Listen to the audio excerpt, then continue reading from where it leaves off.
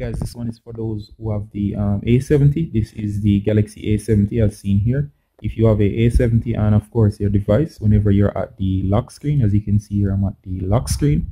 So let me just go ahead here. If you enter your password and saying your password is incorrect, despite the fact that you're sure that your password is correct, this tutorial is going to show you how to fix the issue. Now, of course, sometimes what happens is that there's a software glitch, and once there's a software glitch, guys, with your device, it will not accept the correct password. This will work for any A series device. That means A50, A70, or any other A series or similar Samsung devices. This will also apply Android as well. So if your device is just telling you that the correct password is incorrect, it's not you, it's just a bug with the device. So in those cases, what you got to do is do as shown here, guys. So if it's not accepting the correct password that you're sure is correct, you're going to go ahead, guys, and you're going to look to the side of the device. You're going to have the volume up and down. You're going to hold down on the volume down, and of course you're going to hold down on power. So let me show you this right here, power and volume down. So you're going to hold both at the same time. So go ahead and hold. You might see the screen as this. Do not worry, just keep holding. It will require a few seconds. Keep holding. The device might also take a screenshot.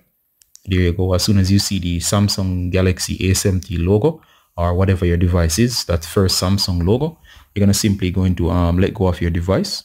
Once you let go of the buttons, you're going to simply wait until your device boots back up.